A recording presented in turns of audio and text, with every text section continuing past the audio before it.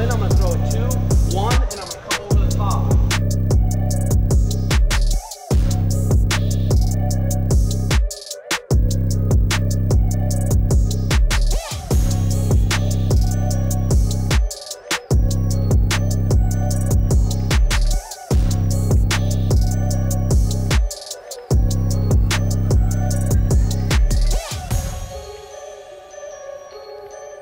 We're live. Hello, ladies and gentlemen. Here we go. Another fucking Wednesday morning, and I'm stressed to the gills. But we're here and everyone's healthy. So let's get our posture up, take a nice breath. Grab yourself a refreshment, take a little slurp, and let's get serious.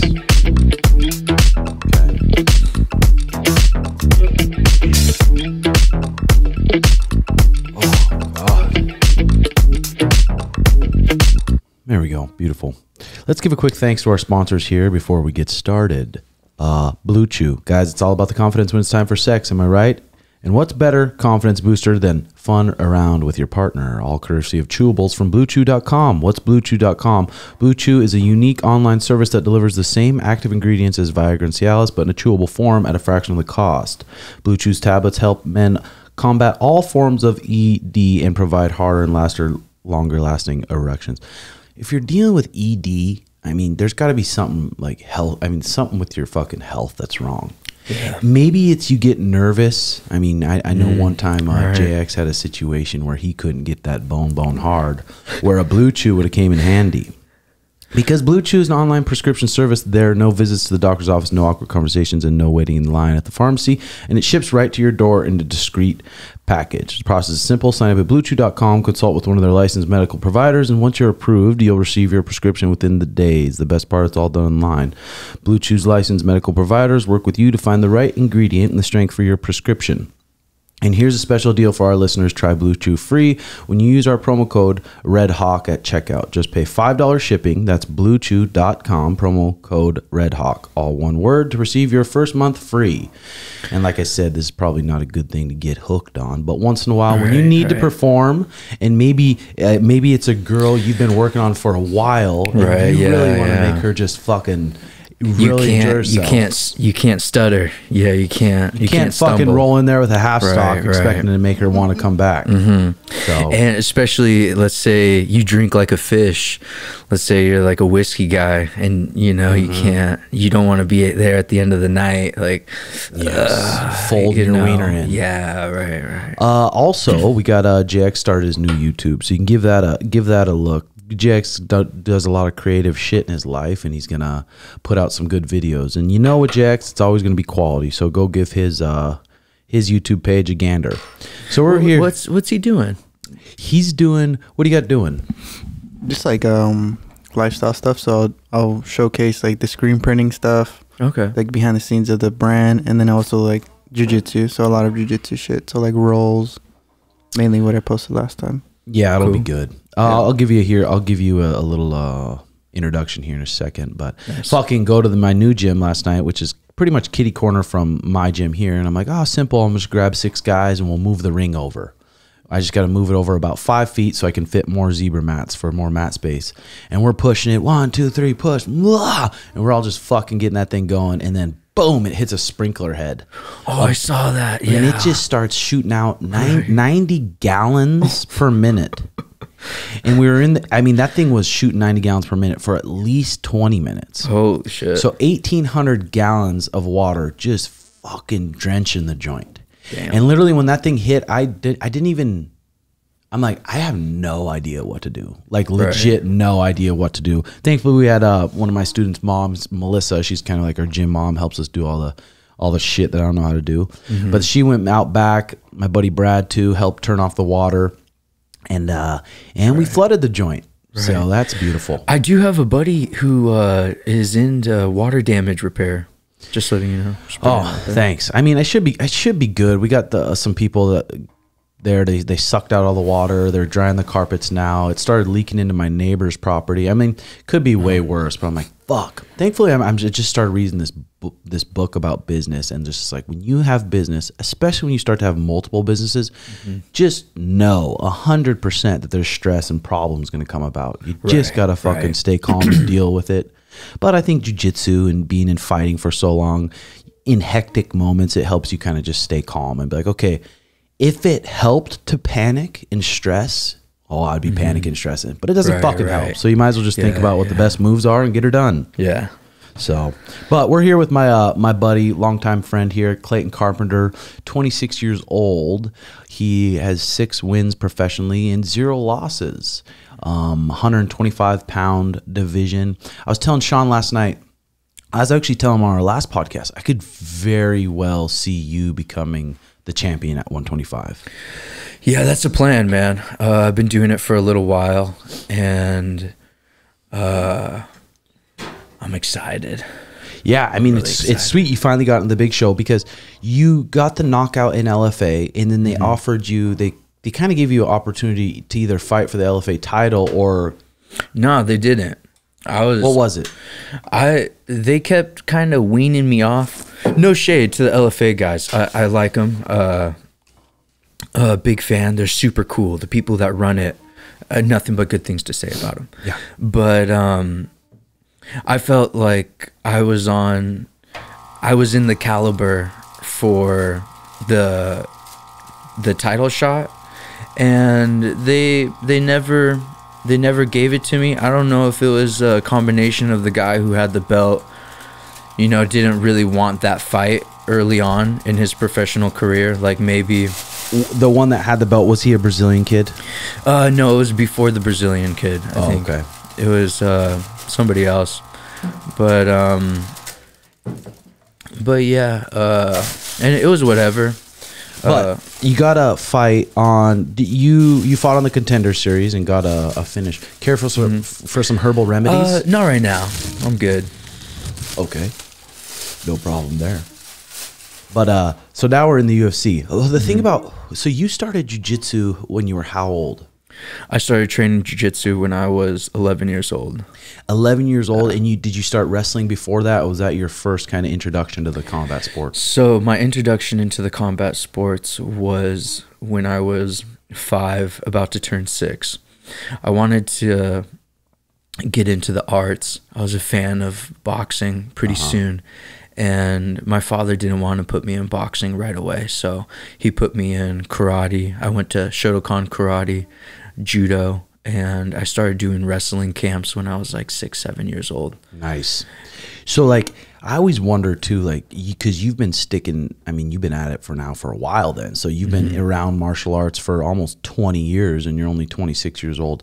I always wonder, because like there's so many dads and fathers that want their son to wrestle or do jiu-jitsu, and then they're so hard on them, and then they get really good. But then by the time they're 18 and they're able to make their own decisions, they're like, fuck that. I'm not doing that anymore. I had to do that my whole life. So how did your dad and your family and stuff make it fun and make you want to stick with it? And that's a really big question. There's no singular answer for that. Everyone's different, but yeah, but I'm asking you, how did he make it fun for you? How did you? It was my decision. It was. I think that's like the big thing, is it was my decision, and he just facilitated an environment for me to grow instead of the daunting just force. Just like you have to do it. Yeah. And there becomes a point where the path becomes really hard and really difficult, because we do, like, this is a hard path to walk, and that's like that's the question, is like, how do you make them walk a hard path? Like, there's days where I didn't want to go to the gym, as a kid, like, even though it is my decision and even though it is what I wanted, when I'm a little kid, like, I'm like, oh, I don't want to go today, then he didn't really no, you're going, you little bitch. Or yeah. He's just like, he's just like, you're going. Okay. So he'd force you to go. That's good there. Yeah, the thing about you and I mean, you and Kyler, because you and Kyler are kind of similar in the ways you guys started really early. Mm-hmm. You guys are both very like athletic, very skilled and knowledgeable on the ground. I mean, and you're both good wrestlers and you're both super disciplined. I mean, like that right there is a recipe to be a champion. I mean, there's a lot of luck goes involved in a fight career, but I'm looking forward to watching you guys. Yeah, it was pretty funny. I got so me and Kyler, we grew up doing jiu-jitsu, like seeing each other at jiu-jitsu tournaments, and he was a little older than me, and he was always like slightly bigger as kids, and we would always see each other. And so our dads, I don't know how our dads found these like underground fight scene like deals, like of fighting on the Indian res. And Craigslist, like there's this maybe probably something. let your kids fight. Give them some experience. yeah. But we actually, our first interaction together was in the warm-up room where we were fighting on some Indian res at this casino, and he didn't have any gloves to fight with. He like forgot his gloves or something, and we're in the warm-up room getting ready, and he used an extra pair of my gloves. And it wasn't until a couple years ago, I think, a couple years ago, he still had the gloves. Like his dad still had the gloves. So it's like we had this like huge journey, like so separate, you know? And then I thought it was pretty beautiful how we ended up kind of on the same team. On the same team. And then I go and visit his family, and his father like hands me the gloves that I gave to him when I was like, 13 years old. That is cool. Because there was a point where it's like, oh yeah, Kyler's like one of the best young guys in jiu-jitsu. Clayton's one of the best guys in jiu-jitsu. We want to see the guys go together. But now end up training together and helping each other grow. Because I was watching you guys on Friday, I think it was, here at the gym go. And I'm like, God, these motherfuckers are solid, dude. You can just tell you guys have 10 plus years of solid jiu-jitsu under you guys' belt. So you got your debut coming up. Who you got it against? It's this guy named Juan Camilio, huh? Yeah. Damn. So 4-1. He had one fight in the UFC. I think they threw him against a killer too. Yeah. Well, it looked like he was a champion in what organization here? Oh, WXC. Okay, so now he's got to fight you, which sucks. He's 5'3", 125. So he'll probably take a schlacken. When is that fight? February 18th. February 18th. Damn, so you got plenty of time. So how important, I mean, first of all, I always tell people too, because you're lucky your parents lived in Phoenix. Phoenix is a mecca for MMA, mecca for jiu-jitsu, a mecca for everything. So did you live with your parents for a while and they kind of supported you through training? Oh, it was it was more than that. It was just like, it was the lifestyle. But but like you didn't have to go out and get a job to pay for rent right away. When I moved out when I was 20, 21, and I was living with my homie, just doing Uber and making it work, teaching privates. And then I did that for a few years. I worked at this smoke shop, like right by the lab on 29th and Indian School. And it was pretty funny, some little white boy in there, like working at the smoke shop. But like the importance of, I mean, I always tell amateurs out there, if you have the chance to live with your parents while you're training, you definitely should. Absolutely. It's almost like this journey is so difficult, and it's pretty it's just a hard one, and like you said, like the easier things can be, financially, the better. 100%. Because I mean, dude, if your goal is to be a professional fighter, it's like I've said it many times before, you got to plan on being broke. You got to just have a passion for martial arts, and you got to feel rich just because you can train martial arts every day. Right.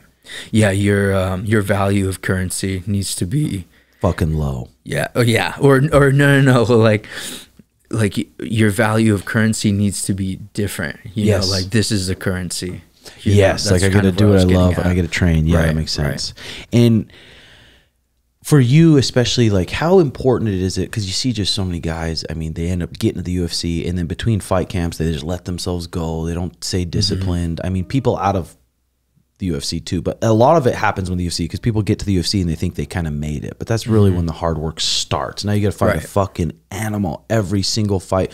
So is it important for you to stay pretty disciplined between fight camps? I think especially like getting into the UFC, it really set the mindset of living the life. And I think that's like a bigger picture of what you're saying, of how like people really go from the two extremes after they win a fight. And I think that that's kind of due to the fact that the life that you need to live leading up to fight camp is so strict, you know, that when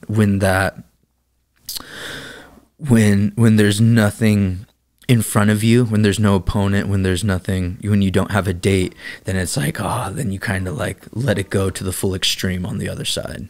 Oh, for sure. But it's like, dude, in fight camps, it's mostly like, okay, now I'm getting in shape. I'm getting in shape for a 15-minute battle. I'm getting my heart ready. I'm getting my body ready to go. Outside of fight camp, that's where you can just try to work on some new shit possibly. Yeah, but you know, I kind of adopted the mindset of the continual evolution, and like my the spectrum of where I like to stay, I don't like to go too far on both sides of the spectrum. Yeah, of course. You know, I like to stay in that little window where you'll just fucking burn out. And I think it's also good because if you dive too far down, like getting too fat, you know, then it's like, that's good. Like you need to feel that. I think that it's important for you to do it. But after a while, like I can't really spend more than like a week of it without just feeling disgusted with myself. Well, it just affects your thinking. It affects your sleeping, and then it just affects everything, bro. And it's like, I always wonder too, it's like, how good do you really want to be? Someone like, even like Patty, and I'm sure he'll end up changing his habits as he grows and matures and stuff, but seeing him blow up to 200 and 205 pounds after the fight, I'm like, fuck, bro, that's going to shorten up your career a lot. And I don't really have enough info to understand how it would shorten his career, but I think that is a common trope because we're extremists. I have this like theory that because we do what we do, it kind of categorizes us in this extremist category. And because we're able to go to the extreme, sometimes people will dive too far on the other side. 100%. I mean, and if you have cut a lot of weight in the past, and you're on this strict disciplined diet for 6 to 8 weeks, and then that week after comes, and now you have the opportunity to eat whatever you want for a little bit, but you know you're going to sign a contract again, so you're going to have to be disciplined again. So it's like this, it's almost this eating disorder you get in your brain, and I fucking used to have it bad too. You just want to stuff, and every single meal you want to stuff until you can't breathe, just because you can. And you know, I think that's a huge topic and a huge subject of what is like really the horrible thing with wrestlers. And like with wrestlers and certain other people that fall into these really messed up eating disorders. And I think that a key, not a key detail, it's like a major detail. It's like a key component to not falling into a eating disorder is creating healthy eating habits during the fight camp. Well, I mean, you eat like shit, your blood sugar spikes, and then it drops, and then you want to eat like shit again, then it spikes, and your constant fucking blood sugar spike goes down. Blood sugar spike. You start eating healthy for a handful of days, and it starts leveling out, and you kind of stop craving it after a little bit. Yeah, you got to get out of that funk, you know. But one thing that I feel like I kind of conquered this mindset of feeling like, because I feel like you need to just conquer your mind to not fall into these eating disorder habits of like going too far on the other side. Yeah. And one thing that I've found help me, just like because I've been living this life for so long, I found you got to find, I like to call it non-guilty pleasures. Yeah, non-guilty pleasures like desserts, like jacking off, or not necessarily, but no, I'm thinking mainly like desserts. Okay. I'm thinking mainly like you feel, the reason why people fall into these eating disorders is because they feel like they're not eating what they want to eat. You know, it's just like, I want to eat the junk. Like I'm stuck in this really healthy food, but like I'm looking at the chips and I'm looking at the ice cream, you know? Yeah, and it's good on our taste buds. Right. Yeah. And that's what I'm saying. Like, you got to kind of like, the non-guilty pleasures is like, you need to reward yourself. Like, I feel like when you find, like, I'll do like coconut milk ice cream. Like, they have really good coconut milk ice cream at Sprouts.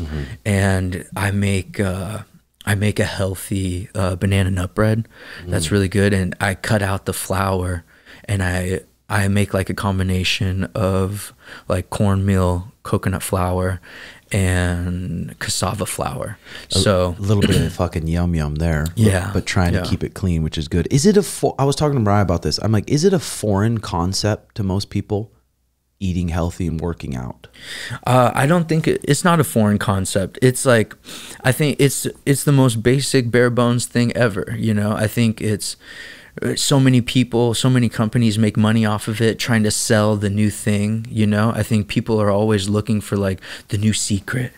Keto, this, oh no, now there's this one, now there's, you know, this, that. But I'm saying, like, even outside of our game, you see a majority, 80% of people you see in America are just like fat and saggy. Slobs. And we look at them like normal, like, oh, that's a normal person. It's like, it's not a normal person, that's a fat, sick person. Right. And like, even like, how rationally can you even think being just a fat person who's just on these blood sugar spikes constantly? And can you be a top tier person without being, because eating healthy, you have to have discipline. Right. But to be a top tier person, can you be a top tier person without discipline? I don't think so. I don't think so at all. And I think that your body is a direct reflection of your actions. And like, clearly, you know, like, this is like a topic that's very like tricky, that a lot of people like to get emotionally charged about, you know. And why do you think like a heavy person? Yeah. Like being a little, because then it's just like, oh, what's wrong with you? You know, people like to get in those things, like almost like we're attacking the fat people. But maybe if you feel offended by it, there's a reason you feel offended by it. And see, that's the thing. I have no if you want to live your fat, happy life, cool. It's not that though. There's no way that you can portray it. You can be a fat, like, you're going to affect your sleep. Right. You know how much exercise makes us happy. It's clearly horrible. And it's going to completely, it's going to clog your whole nasal system. Like you said, like, it's going to affect your breathing. Like, my father was overweight for a little while, and he had horrible sleep to the point where he was was he hitting Ambien ever? He was, I don't think so. He was, but he was waking up. I think he was waking up. They did the sleep test on him, you know, and he was waking up like 50 times in the night. Like, holy shit. And he wasn't getting real sleep. And when you don't get real sleep like that, it affects everything. It affects your mood. It affects your thyroid. It affects your whole body. Yeah. And I think it's very evil how we've kind of come to this point where we almost like glorify the gluttony of certain individuals, you know? Yeah. Like, do you have any examples? I'll give a hot take, like Lizzo, you know, like, people talk about Lizzo, and like, people like, that's kind of like a topic of discussion where she's just like, oh, well, nothing's wrong with it, you know. Is Lizzo a heavy-set woman? I believe so, yeah. I'm not even sure who Lizzo is. A lot of like fashion like houses, or even just like H&M or anything in that world, they're trying to embrace like be big. Yeah, well, I get it. But they're trying to say like, dude, it's still not okay. You know what I mean? Yeah. And like I said, just a disclaimer, I want you to live your happy life, whatever that is. But can you have a happy life being sick like that? That's what we're saying too. Not me, my opinion. Not as happy as you could be. Not, I don't think. I think you're falling victim to your negative attributes. Yeah, and it's a direct reflection of gluttony, and you know it's going to be horrible. And it's all funny until like, but now Lizzo's like losing weight, I guess. Like, yeah, now she's like losing weight, and in my opinion, I think that like bigger picture, it's just society inflicting mental illness. Well, it's tough for people too. It's like eating healthy is a little bit more expensive. You can do it on a budget though. You really can. Well, maybe we need to help spread how to do it on a budget, but they make eating like shit and getting fat and killing yourself so easy and cheap. Well, yeah, exactly. 99 cents. But it's cancer. I feel like people are well aware of this and they don't even care. You know, like it's cancerous material. Like if all you do is eat McDonald's and eat fast food, you know, like you don't deserve to be upset when the common cold like tears you down, you know, because you destroyed your body enough to where it's incapable of fighting off something that would relatively be easier to fight off. I mean, especially, I think jiu-jitsu is a good thing too. It helps people kind of, because a lot of people, they're like, I don't really have a reason to get healthy. But then you come in jiu-jitsu, you're like, damn, if I want to keep growing in this art, keep learning, getting better, getting more limber, getting more flexible, sleeping better so I can train harder. Maybe I can train twice a day. I think jiu-jitsu is a good motive for people to kind of eat healthy. It's easy for us because we competed and it's like, oh, we want to do that. But for the average person. Absolutely. And I feel like it's, like what you said is like, it's like whatever sport that you want to choose, it really brings you back to reality of like, oh, if I want to move my body and be efficient at it, I'm going to have to watch my decisions. I'm going to shed the tits. I'm going to have to shed the tits, and I'm going to have to like eat some fucking veggies, you know? I'm going to have to eat some veggies and quit fucking around. Let's switch the topic a little bit here. But I always like to spread that. I mean, most of the listeners talk about how much we help them change their habits and how much it's changed their life overall. So I like to keep that in people's minds. And just to let you guys know, I think it can be very difficult to eat healthy. And like, I feel like getting in that grind, I feel like people have a distorted view of eating healthy. Like, oh, I just need to eat chicken and rice every day, you know. But I'm gonna start making videos on how to eat healthy without feeling like it sucks. It's a good idea. And like I try to make like desserts where it can give you that natural, it can satisfy your sweet tooth without like clogging you up. Yeah, without clogging you up, without any cancerous materials. Because processed sugar, I can't remember which cancer survivor I was talking to about this, but they were telling me that they had like a pretty like deep, simple conversation with their doctor of how processed sugars is food for cancer.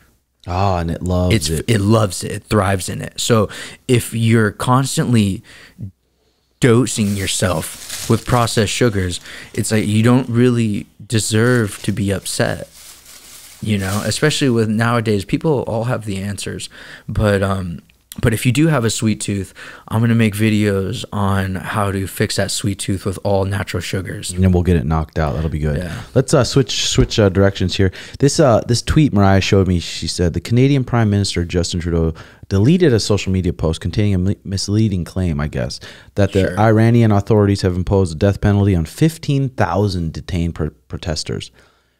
That's what Mariah initially showed me. I was like, what? So 15,000 people, Iran, they're like, you were protesting, we're gonna make a example out of you, and we're gonna kill you all. And then the virgins go to heaven, supposedly in Iran. So it came out too that if they're virgins, then they have to get fucked before they get killed, so they don't go to heaven. But I guess a bunch of stuff's coming out to say that wasn't. The claim went viral on Twitter, Instagram, Reddit, and TikTok this week. So far, over 15,000 protesters are estimated to have been arrested in the protest, with over 2,000 officially charged and 5 sentenced to death by the authorities. Okay, so that was a lie. That's why he deleted it. At least 20 protesters are currently facing charges punishable by death. Fuck, dude, they're ballsy for protesting, but it's like, what are you fucking supposed to do? Like, we bitch about the shit we bitch about here, like petty shit. Oh, my gym's flooding. But then these people are dealing with this kind of shit in another country. Right. It's fucked. And so you said there's protesters in Canada or protesters? No, Canadian Iran, Prime Minister was Iran. talking about what's going on in Iran. Is that? Yeah. Well, and I mean, I don't have any political opinions about the tyranny of evil, but yeah, I just thought I'd bring that up and just see how fucked it is. I mean, we don't know shit about it, but then all we read this shit and we think it's true, and then most of it's not fucking true. So, but we like to talk about it, right? Well, and it's a nice reminder. I think we are in. I think a lot of people like to hate on America, and until you hear shit like that, and then it's just like, oh, well, we're in a place where like if somebody fights you, they're going to jail. You know, like if somebody like harms you, like they're going to be found and thrown in jail, and you have like these atrocities being. I wonder what it is about Abu Dhabi and Dubai that is like, they seemed when we were there, they just seemed like they had it figured out in a way. But who knows? Because I don't know what it's like when you go to jail there. It could be just fucking god awful where people don't want to go to jail. But there was no cops. There was zero homeless people. Super clean. I'm like, wow, there's something going on that we're not. Yeah, I competed in the Abu Dhabi trials when I was a kid with my little brother and my little sister, and my little sister, she won the trials, so we were able to go, but she wasn't able to compete with the boys over there because it kind of crosses the boundaries, and even the students and the crowd, the people in the stands are sectioned off, males and females. They don't sit together. Yeah. And you almost get like a citadel feeling in Abu Dhabi. I haven't been there in a few years, but more than a few years. But when you get there, everything's clean. You're right. You don't. When I was there, you didn't see a car more than 4 years old.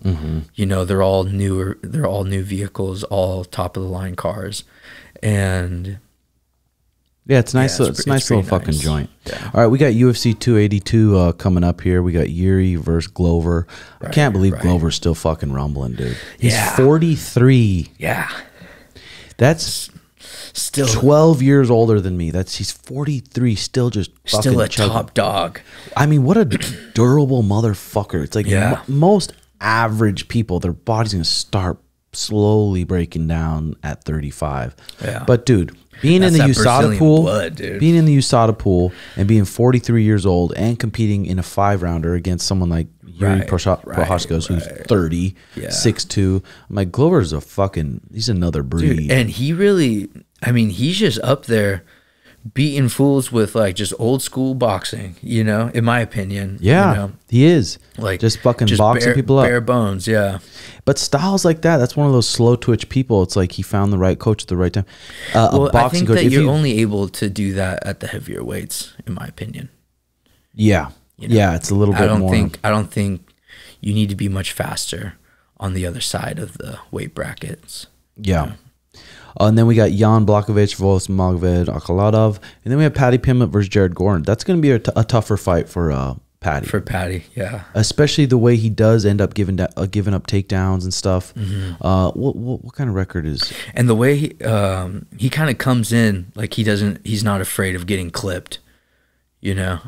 And he just came off a win with Leonardo. Did you watch that fight? No, was it good? That was pretty. Yeah. It was pretty So gnarly. then we got so we got that fight coming up, and then what else we got coming up on that one? We got Robbie Lawler versus Santiago Ponzinibbio. Damn, they're giving Robbie another tough one. Robbie's another one, 40 years old, coming off the TKO loss from Brian Barberina, and then they give him Santiago Ponzinibbio. Fuck. You'd think give him maybe a little easier fight than that, but right. They don't care. I mean, UFC fucking knows better than us. Bryce Mitchell versus Ilya Topuria. That's a good fight there. Who you got in that fight? Say that again. Bryce Mitchell versus Leah Topuria. 12-0, Leah Topuria. He's the one who fucked up Ryan Hall. Right, Bryce Mitchell, good grappler. Probably, if I had to bet money, I'd probably bet on the Leah Topuria guy. Right. He's just too fucking well-rounded, dude. I don't really know enough about him to give an educated opinion. And then Bryce Mitchell, he lives on the farm. He trains on his farm and stuff. There's got to be a point. Oh, he's that country boy. Yeah. That like, wasn't he like talking shit to Suga or something? I mean, they're all talking shit to Suga. Yeah, right. But at some point, when you get in the top 5 elite people, I feel like your training needs to be elite. But then Bryce Mitchell goes out there and proves he's just fucking good as fuck. And then on this preliminary card, we got Alexander Gustafsson, Oven St. Preux, good fight there. And then we got that's gonna be a good one. The young buck, the Raul Rosas Jr. versus Jay Piran. Good fight for him for his first fight in the UFC. That young kid. Then we got Darren Tillback. Oh, nice. Darren Tillback versus the Dricus du Plessis. And then on the early prelims, nothing that sticks out. Chris Curtis versus Joaquin Buckley. Damn, that's actually a pretty stacked card top to bottom. We got the Edmund Shabazian on the early prelims. Billy Quarantillo versus Alex Hernandez on the early prelims. That's actually a pretty fucking sweet card. And I was gonna go, but 2 of my people from my gym have fights, and then a handful of people are competing in a jiu-jitsu tournament. So are you going to Nogi Worlds? Is that what you're talking about? I am going to Nogi Worlds, but this is December 10th. Oh, okay. And then after that, we got Cannoneer Strickland. Main event, 5-rounder. Fuck yeah. That's going to be a sick fight. Yeah. Because Sean Strickland's the kind of guy to intimidate people, kind of outbox them with the pressure. It's like, good luck intimidating Jared Cannoneer. And kind of like trying to bully that guy. The gorilla. Jesus fuck, dude. So that's going to be sweet. Yeah. And I think Strickland's like another example of just a big brawler. You know, I feel like he got out techniqued by Baeta. You know, he got fucking smacked with the left hook, swatting at those punches. Right, but I feel like he got out teched too. Like I feel like he was like, you could tell the level of strike. You can tell the level of striking. Yeah. Between the two. 100%. You know? So how do you still like to train in the gi a lot? I trained a little bit the other day in the gi, and I try not to get I've kind of taken a step back from sport jiu-jitsu because I feel like it kind of develops a false sense of security with your jiu-jitsu, you know. I think a little bit. But also when you get to that level, like your level, you know the IBJJF points, you know martial arts, you know no-gi a lot, you know the difference. I feel like with some people though, knowing like, okay, if I pass the guard, I get 3 points, and now I'm in a dominant position. I get rewarded for that. Now I go neon belly, I get 2 points. I'm rewarded for that. And these are all places you're winning in a fight also. I mount the person, I'm getting rewarded for that. I'm beating the fuck out of the guy if it's a fight. And then the back, you get rewarded from that. All positions you're going to win a fight from, but I understand what you're saying. Like the sport jiu-jitsu, I mean, knowing the difference between, okay, now I'm doing spider guard, now I'm doing a deep De La Hiva, now I'm doing single leg X, now I'm doing lapel guard, throwing those out of the window when it comes to fighting. And I feel like the major things to take away from those areas of the game is mainly like the technicality of the mind. And it's like the structure that it develops. Yes. More than just like, oh, how would I use spider guard in no-gi? It's like, you know. Yeah, exactly. It's exactly what you said. It's more of like the mindset that it implements. Yes. And being able to like, especially at black belt, I mean, the matches are 10 minutes long, even, I mean, even 7, 8 minutes, 9 minutes coming up through the ranks. You have to stay focused. You have to stay focused on the time. You have to stay focused on not getting scored on. You got to stay focused on the advantages. That's a lot to stay focused on while a crowd's yelling at you. This guy's trying to fuck you up. I mean, I think there's a lot of benefits that come from the IBJJF rule set when it comes for MMA, but I think you're right.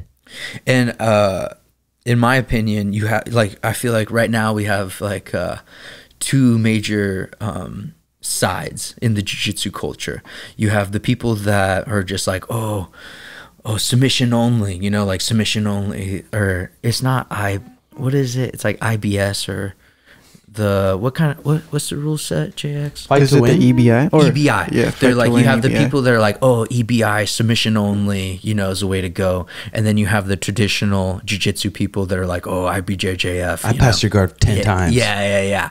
And I think that it's funny how people get in the debate between which one's better instead of understanding that we're very fortunate to like have both rule sets to choose from, you know? Yeah, but then again, the real tell of it all, I feel like, is the ADCC.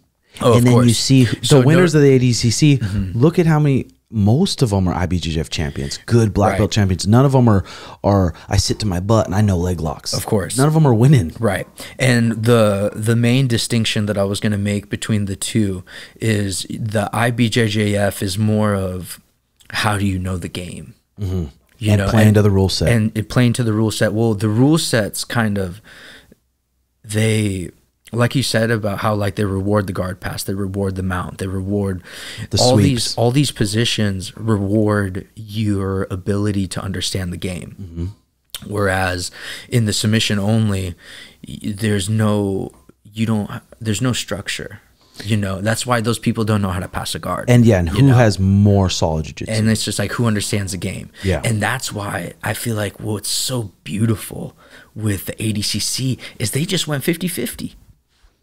They really went 50-50. They're like, all right, half the time there's points, half the time there's no points. They just gave it, like they just collided the two rule sets. And I wish more people would use it. I'm surprised they don't. I think that's what really separates it. You know, I think that's why it is considered like as the most prestigious tournament. Yeah, for sure. Yeah, I mean, fucking just the more you learn about jiu-jitsu, the more you learn about real, like you may have one style of jiu-jitsu you do and it's no gi. It's like, but do you look into gi and then training with real Brazilians, that kind of changes it too. Because for the longest time at the beginning, I trained with just kind of Americans where it's just like, we do triangles, we do guillotines. Right. But then you train with some real Brazilians at some real competition training. And it's like, it's a different fucking game. It's like real shit that you can tell they've been doing their whole fucking lives. You understand the airtight technique and the mindset that comes behind it.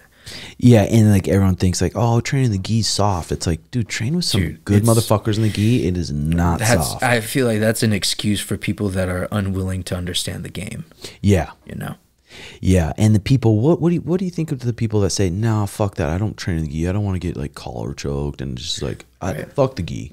Yeah, it's because they suck at it and they don't want to do something that they're not good at. Yeah. Overall, you know, because I think that the people who are a fan of the gi are the people that are, I feel like more, I'm not trying to throw any shade out there, but it seems like it's catered more to like the intellects, you know, the people that like to a little bit, yes, a little bit. You know? I think so too, because it's much more mentally engaging. There's so much more to think about, you know. And then you see though, like you see someone on like Gordon saying like the gi doesn't help your no gi, but then it's like, Gordon, you're the only one in ADCC that is a no gi pure guy. All the other guys are world champions in the gi, right?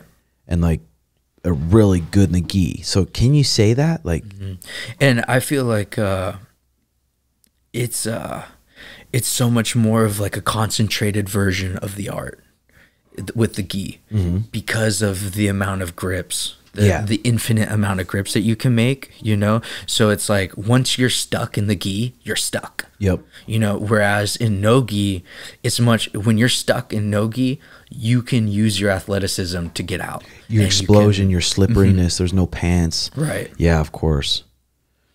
And that's why I think people who are more on that athletic side, that's why they like it better. Like the no-gi. They like the no-gi better because they don't want to get wrapped up in the gi by some little guy. Yeah, some little nerd just like, and just waits for them to get tired and then chokes them out. Takes their back, chokes them like, fuck the gi. Yeah.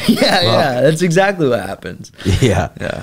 Yeah, but I mean, I feel like it's a good break for people, especially for like people that fight, is just getting in the gi a little bit, just shutting your mindset off of getting on top and pounding someone, and just kind of have fun and give your mind a reset and just train in the gi a little bit, learn the points, learn the rule set, learn the advantages here and there. I think it could benefit a lot of people.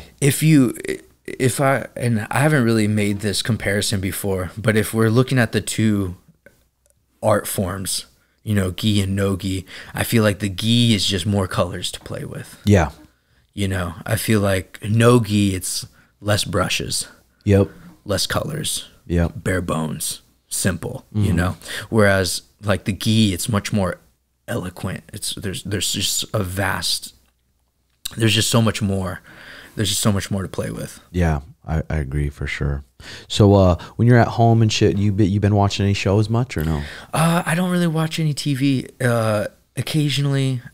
The Lex too? I like, yeah, actually. Nah, I cut that. Did you really? Yeah, I cut it. You don't J? No, I don't J at all. Semen retention? Yeah, I save my chi. Holy shit. I like to use it. Yeah, natural. Use it when natural nuts only, dude. So just wet dreams.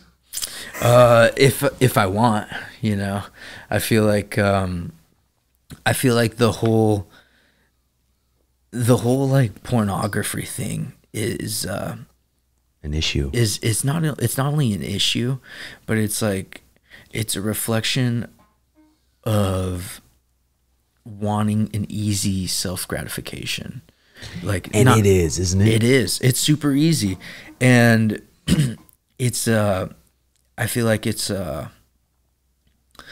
if you're doing it too much, it kind of like controls your life, and it's just not good. Anytime you get bored, you just fucking pull that phone out for a quick yank. Yeah. And then it's just so easy to get it. And then I feel like that's why people aren't in relationships, you know, is because once you can get that like quick fix of whatever fantasy, you know, you want, then it's just like, then you're not out trying to like build a relationship. Be in a regular relationship. And the next thing you know, you're just jerking off all day, going to work, and you're like, I'm good, you know. But I think if you're out there jerking off every day, you know, maybe try to dial it in. Maybe it's not dial it in. It's like maybe you might want to think about how you're just trying to make yourself feel better.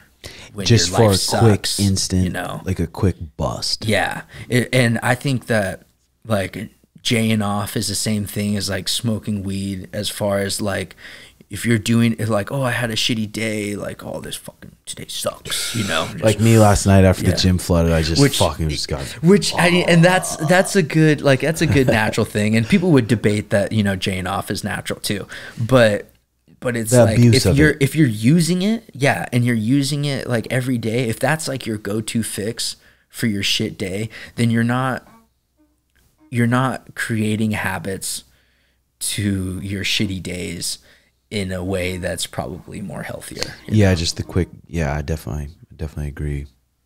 I mean, yeah, if you got a J off addiction, fuck, bro, you got to get a handle on that. Yeah. I mean, even the weed, I see it with a lot of my friends. Like, you cannot abuse that fucking weed, dude. Because the thing is, you smoke weed, and you can sit there and then in your mind rationalize how it's okay to be sitting here. It's okay to be sitting here. But when you're not high, you kind of have like, you get bored. Right. And you have this sense of anxiety, so you take a But dude, use that anxiety, maybe go do something, or maybe be creative and just kind of go for a run. Go or do something. Outside, yeah. But too many people will just hit that fucking weed. And then they love like, no, weed's fire. It's like, dude, look where your life's going. If your life's going in a good direction and you're positively smoking weed, well then fuck it.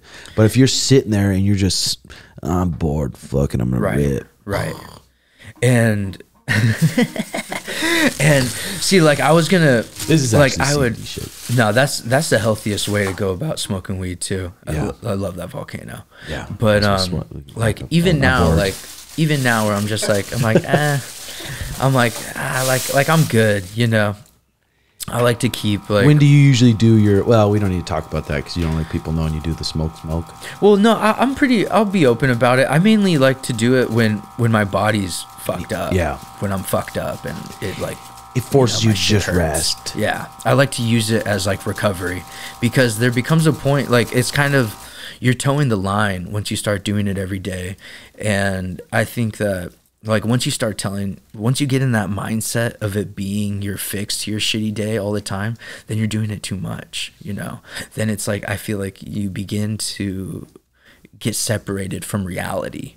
Yeah, a little bit, especially like the heavy day smokers. But I've seen people be day smokers and they're productive as fuck. So I don't know. Exactly. And that's, like I said, it's all subjective to each individual. For me, that's how I use it. There's some people who I know who smoke weed every day and they're the most productive. The way that they use it, they go to work and they're very effective. And more power to you. Like I'm not out here trying to advocate people to smoke less. Or what about getting high all day and then jacking off all day? See, now that's it when it's a problem. That's where you're gonna fucking go downhill. And then you're like, nah, my life's chill. I make enough money. My cheese constantly empty. Yeah, right. And I feel like when people, it's like, bro, that's why you don't want to work out. And that's why you fucking, all you eat is like fast food. And it's like, if all you eat is cancerous food and you just jack off all the time, it's like, don't be upset when you're a fat piece of shit with no girlfriend. Yeah. I mean, those people that smoke weed, they're just a bunch of fucks. No, this is actually no THC shit. No, that's the best Cushley way. place, the Cushley spot that never paid us, those guys. Oh, fuck. Shit sucks anyway. Yeah. No, I got the crafty. Yeah, So- dude, you can't beat the fucking Stores and Bickle. Stores and Bickle, yeah. You get pure vaporized fucking herbs, dude. You don't burn all the shit. You know what I started doing? What? I started making little collaborations with my tea that I like to make. So I'll put like the in dry your smoke? herb. Yeah. So I'll put like certain tea in there with, and I like to use it occasionally as like, it's my pre-workout. Nice. Like I'll get some green tea sativa. I'll get some sativa with some green tea. Just smoke some tea right before my runs. It's pretty nice. Fuck yeah. What'd you think of the Sugar Show versus Peter Yan fight? I loved it. It was a great fight. It was a war, right? It was a war. And there was a lot of controversy. Like a lot of people thought that Yan got robbed. And I'm completely biased to Suge. I train with him. Yeah. He's a training partner. So like my opinion might be a little distorted, but I really liked the fact that the decision went that way. I mean, it's because people made the debate between like, oh, well, Yan had a lot of ground control, right? They're like, oh, well, he had ground control. And since the beginning of the UFC, Dana doesn't like any of these wrestlers that just get on top and hold and just make boring fights. And at the end of the day, nobody likes those fights. Yep. Nobody likes those fights. That's why ONE FC, that's why in the ONE FC, and what was the, I don't know why I'm trying, in the Pride days, all the Asians, they don't let that shit fly. If you're being boring, if you're just holding, they'll give you a penalty card. They're like, pick it up.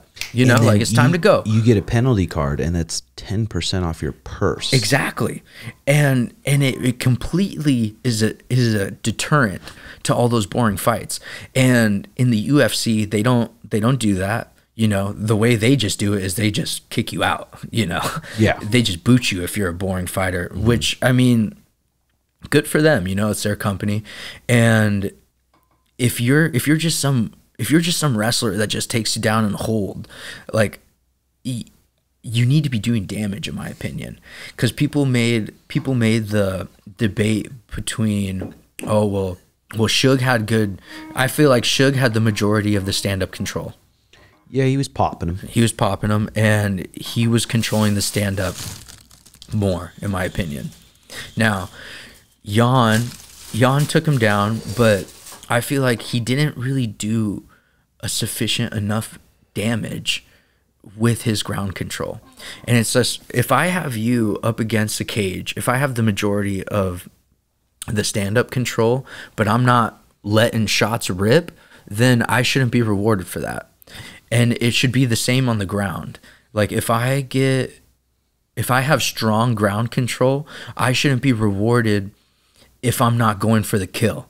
And I feel like that goes the same, like if I'm on bottom. If I'm on bottom and I make more damage and I'm going for the sub more, I feel like I deserve the ground control. I was in control. I mean, yeah, that's pretty obvious. You know? Yeah. And I thought that that decision was a step in the right direction for the sport.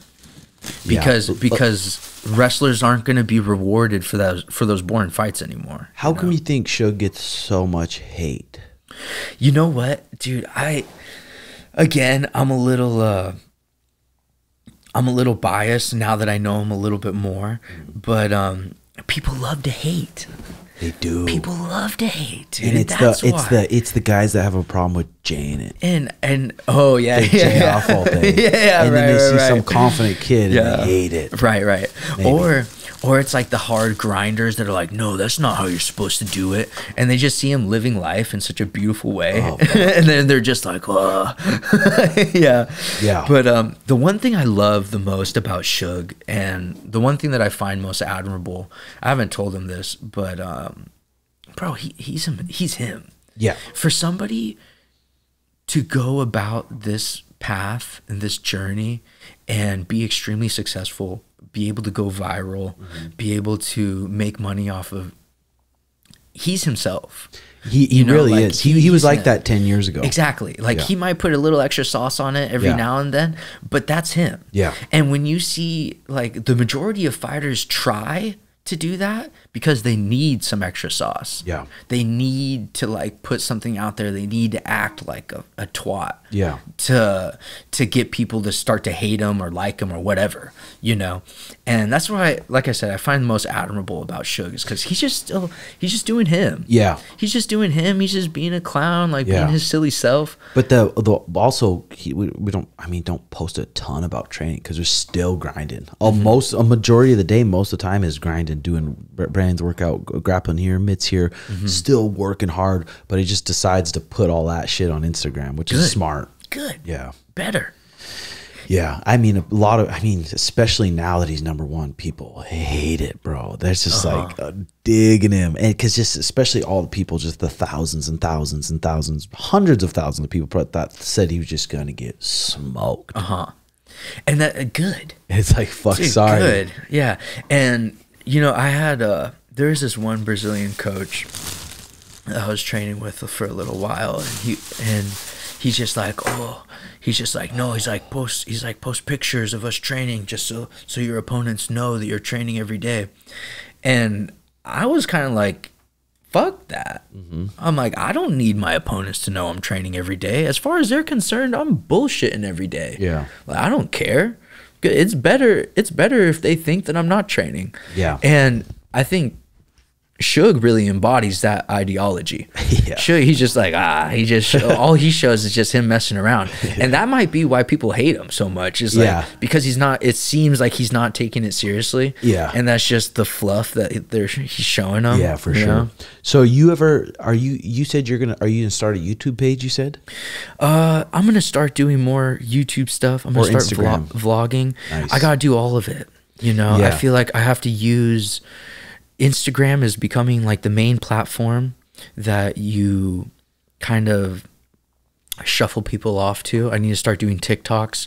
You know, I think Instagram and TikToks are those more shorter forums that I'm going to use to lead into the longer like YouTube videos. Yep. I think people who like just try to go straight to YouTube and be YouTube, it's hard to be found on YouTube. Yeah, you know, especially with your niche. It's like I feel like you need to create yourself on. Apparently, now my little understanding is once you start doing stuff on TikTok and start doing stuff on Instagram, I'm gonna start using that to feed people into the longer forms. And one thing that I have trouble with is I'm like, what do I do? Like, what do I show these guys? You know, and that's like what I have trouble with is what Suge does just effortlessly. Yeah. You know, he's just like, oh, I'm just going to do this. He doesn't overthink it, you know, and I just need to stop overthinking it and just start making vlogs of the stuff that I do. Well, I mean, you're a pretty rare person. There's not a lot of people 26 years old, 6-0. you haven't got your black belt, or you have? I mean, you're definitely a black belt. So you're that good at jiu-jitsu. You're fighting in the UFC. There's a lot of things that people are probably curious, like what are his routines? What does he do on his off time? What kind of shit does he eat? What kind of techniques does he do? How does he like schedule his training? I mean, all that shit's fucking pretty easy. Right. And you know, thank you for the advice, and I'll get some more advice from you, but I figured I just need to keep doing my thing. Yeah. And just have a camera around. Yeah, for sure. And that's one thing that, like, you guys did a really good job in, like, JX, like, having your cameraman on you. And I just need to find my cameraman. Yeah. I need to find my cameraman to catch all those natural moments of just, like, hanging out, talking shit. Yep. And one thing that I love, like, the environment that you guys create with JX, like, giving feedback. Like, with you giving feedback, you give good feedback. You're in the game enough to be able to speak without sounding like an idiot, you know? And you guys have your own chemistry between one another. And it's really cool. And I think that I just haven't found my cameraman that just needs to keep it rolling. Yeah. Once I have somebody next to me with the rest of the goons that just keeps it rolling, and then we just chop it up how we want to chop it up. And who's down to just kind of grind with you for a while and climb with you. Climb with you. Right. Yeah, 100%. Yeah, like I think I'm going to do a vlog with a couple of the homies, like go up to Flagstaff, do a little snowboarding vlog, you know. Yeah. Show them what's up. Are you going to be a little edgy in your vlogs? I'm just going to be me. Which is a little edgy. People are, okay, yeah. Which is a little edgy, the real you. People are going to find out. Yeah, because that's the thing. It's like you got to let go of like, yeah, my parents are going to see this. Yeah, my professors are going to see this. Right. People are going to see this, but I'm just going to be myself. And if they don't like it, then they probably don't like really me. And you know what? That is really the biggest conflict. Yeah. That's the biggest conflict. I think with a lot of people. It is, because growing up, I coached a kids class since I was 15 years old, you know, and I ran the kids class since I was very young, and we had the #1 kids team. Me and my coach had the #1 kids team in the state 5 years running. Fucking impressive. And I loved it. It was a way for me to really envelop myself in a deeper understanding of the arts and be able to give back to my community. And it was really beautiful. Yeah. And during that time, you know, my coach is very, very old school Brazilian, traditional. Only Waikis in the gym. Like when you compete, you act right. Like you don't throw little fits after you lose. Everybody's watching, you know. So there's a certain way to be, and it kind of even bleeds into my social media, where it's just like, you're not going to be posting pictures of you drinking, you know. Like we have some people like on the fight team shotgunning beers, you know, right after your like weigh-ins and shit. And that's not me, you know. That's not me. But having like my coach having those parameters of, you know, there's a certain way to be, kids are watching, it's a daunting thing, you know, that's like over your head, you know. And like they are right. Like I'm not trying to be, you know, a bad influence, but with today's day and age, it's impossible to show your adult self and to like show adult humor that you want to like, that I want to post without kids seeing it, you know. And it's just like it kind of creates this like, oh well, like, can you be yourself? Can I be myself? Like I want to put stuff that I find funny, you know. It's just like, but I don't want to feel like I'm crossing any boundaries, like I got these kids watching me, you know. So that was the main thing that created a lot of hesitation with me posting anything. And then I overthink of it. I always start overthinking it, and then I'm just like, oh, God, I should just throw my phone. I'm like, I need to go to practice. I'm like, I need to stop doing this. But I need to. I've let go of that, because I am gonna just like be myself, and you know, like at the end of the day, like it's like what you said. You know, it's like people are either gonna, rock with you or not. Yeah. And if it's the real you, it's like whatever. Yeah, and and just like you said, it takes balls. It takes balls. Just like I'm an adult now. I know I'm a good person. I spread a good message. I'm nice to people. I have good relationships. I'm healthy myself. So I'm gonna act however the fuck I want. Exactly. And you really embody the no ego, and like with your willingness to be so open as far as like speaking on sexuality. And that's like another big thing is like me speaking on sexuality when I have like certain kids watching, it's like the little kids are going to be able to watch it on YouTube, and they're like, what, That's Professor Clayton. Yeah, right. He's crazy. Yeah. And so it's just like funny. It's just like these weird grounds that I'm just like, I'm like, what, how far do I want to like put myself out there? What topics do I feel comfortable talking about? And you guys are just like, boom, fuck it. You guys are just like, here, just roll it all out. And it's I think people, a lot of like real people find that very admirable. And I think that's why you guys have such a strong base of people in your fans, and because not a lot of people are willing to put themselves out there like that, and that's like the biggest conflict that I've had. I bet. I mean, it's like, do I want to put myself out there like that? Do I want to speak on sexuality and my sexual preference? And like I said, I've still kind of been juggling it, but I've let go of it messing with me, of like thinking about it too much, and like started to post certain things, because when you do speak on these topics, it's a lot of real topics that everybody is dealing with on a day-to-day basis. And if you're not talking about it, you don't really create as much relativity with your fan base.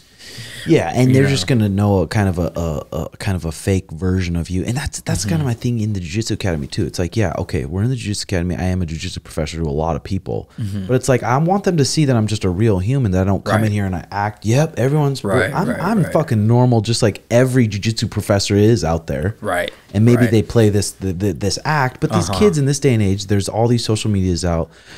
They're gonna learn about all this bad shit anyway. Right. Yeah. So it's like, I don't know. Point. I'm like, but dude, for me, I'm like, if a parent or someone doesn't want to train at my gym because of the shit I say or the way I act, I'm like, that's probably good, because you probably won't fit in very well. Right. Because everyone in here is like pretty open-minded. Everyone's laid back. Everyone's super nice. Everyone's uplifting. Everyone's trying to be on this healthy journey together.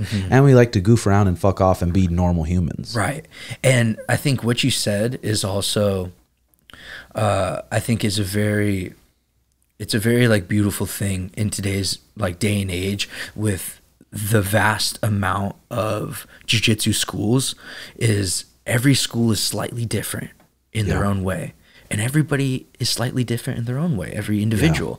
So I think like the public and like the regular like community is very lucky to have options. Yeah, for sure. To go to their little subcategory of whatever they find appealing. Yeah. Whether they find the more traditional route appealing. The people who are more laissez-faire about it, like to just goof around, they go to 10th Planet.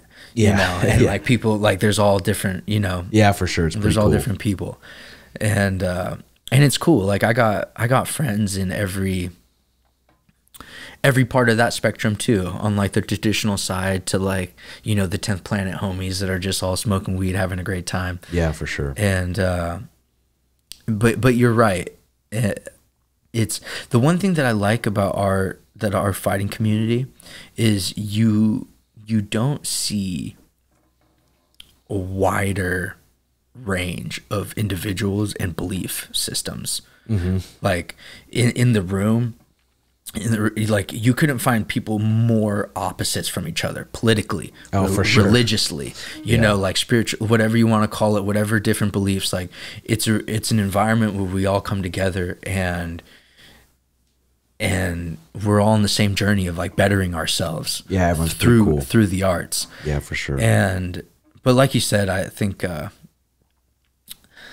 people are gonna hate on you regardless of what you say. Literally regardless. And it doesn't matter. And I feel like I just need to get over that. Start letting it rip a little bit. Yeah. All right, brother. Letting it rip. I want that close friend story to turn into a public story. Yeah. That's the thing. Yeah.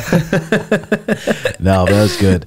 All right, ladies and gentlemen. Hope you have a great day out there. That was a beautiful pod. Thank you, Clayton Carpenter, for coming in. What's your Instagram again? Concrete Clayton. Concrete Clayton. Yeah. Check him out. Follow him. He's probably going to fuck this kid up real bad. If I was a bet man, I'd be betting on it. No pressure on you, Clayton. Nah. But patreon.com/redhawkacademy. There's a podcast going up there for Patreon only every week. This week was Mariah and I, and we did a Q&A, and we answered every single question that was asked. And on Patreon, that's where I kind of contact people and talk to people the most. So if you message me on there, I'm guaranteed to get back to you. So if you want to support the pod, please subscribe. We're almost to 30,000 subscribers, and I'm pumped. I enjoy doing it. Okay. Have a great week, y'all. Love ya. Bye-bye. Peace. Feet are going to shuffle in. I'm going to throw it 2, 1, and